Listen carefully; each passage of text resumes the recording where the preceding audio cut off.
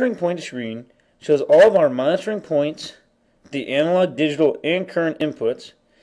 It shows the tag value, the current data, the units, and the status, either normal, alarm, or fault. In this case, all seem to be normal.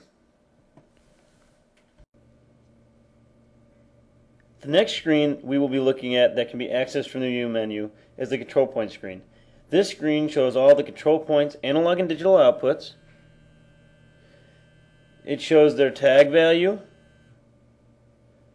the current data of each output, the units, and the status, which is normal once again.